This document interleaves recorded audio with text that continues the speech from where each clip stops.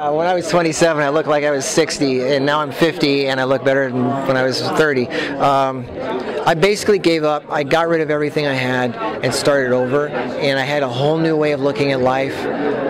I still feel emotion, I still feel pain, but it's beautiful. To me, pain is beautiful. It's like it's part of the movie, it's part of life. And when you start celebrating the whole experience, and you don't try to avoid certain things, you just let it flow through you, but you don't hang on to it. That's the difference. When you feel pain, let it out all at once. And then you don't have it anymore. And now you're free to feel the next emotion. But most people, they hold on to it. They're like festering on this, the what ifs and all that.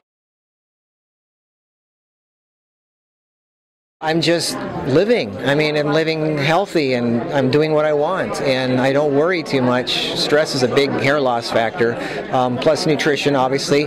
But really, the real secret to health, like I said, is what you get rid of. It's not what you take in.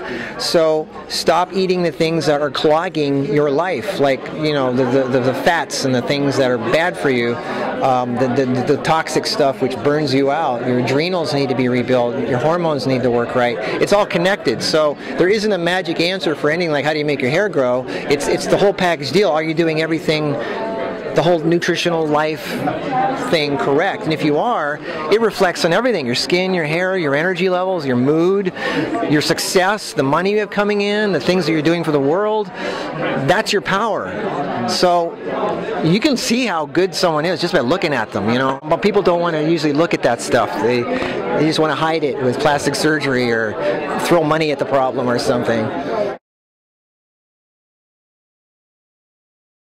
I don't pre-plan it as much as possible because I like to live in the moment. But first of all, I don't wear clothes at home because there's nothing more freeing than just being a healthy, vibrant being and not having to wear clothes. I make a green smoothie in the morning. I sometimes just throw weeds in the blender with some coconut water or something. I really don't eat that much. And it changes every day. Variety is really important because if you eat the same thing every day, you're going to run into a deficiency no matter what. I also, I have to go on the email because I get 300 a day, and I travel the world, so I'm in a different city every week pretty much. I like to play good music. I'm actually quite a hermit. I like to be alone. I don't like to be I'm either in a group of 2,000 people or I'm alone by myself. And if I choose to have one other person in my life, it better be something worthwhile, and I'm really picky with what that is. I'm not like the typical, I just want to have fun. I don't party, I don't go out at night. I like romance. I like to be in a quiet, candlelit place, sitting in the corner where nobody can see me, They think too much. They listen to this and not this.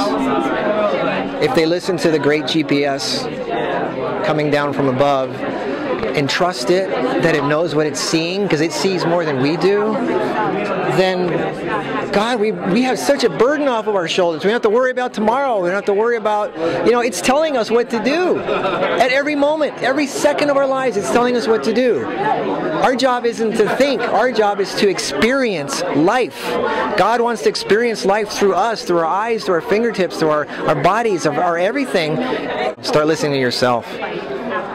And then just let it go. Just let it happen, no matter what.